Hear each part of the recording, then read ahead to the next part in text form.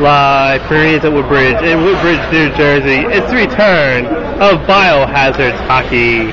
Tonight, the Biohazards take on their arch rivals, the Ruf Nex, in the second game of the summer season. Here, everybody, Jake DeMayo.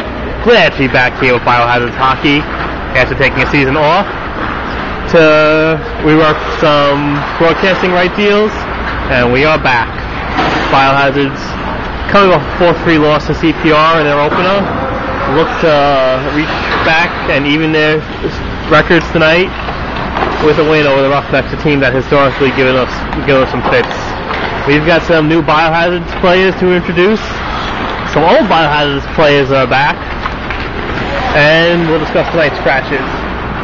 Be right back in the second segment of Biohazards pregame live right after this.